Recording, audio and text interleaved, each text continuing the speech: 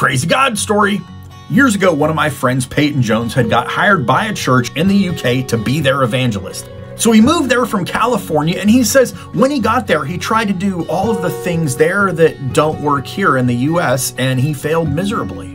After a few years of constant failure, he threw the towel in and decided he wasn't going to try and do full-time ministry anymore, so he went to work there in the UK at a Starbucks inside of a Barnes & Noble bookstore. Now, while he wasn't trying to do ministry anymore, he was still trying to follow Jesus, which meant he was trying to demonstrate Jesus through the way that he lived and loved people, and he was also trying to talk to people about Jesus on a regular basis. So when the book The Da Vinci Code came out, a bunch of non-Christians that knew he was a Christian asked his opinion on it. They decided to all read it and then get together and talk about it. After they met and talked about the book, all of the non-Christians wanted to get together again and talk about it more, but Peyton Jones was like, man, there's just nothing left to talk about.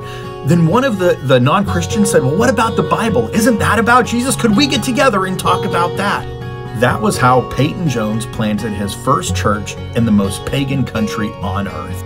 If you want to be effective at reaching the lost with the gospel, you've got to live like Jesus and love people like Jesus and talk to people about Jesus, and then the Holy Spirit will use you to bring people to Jesus.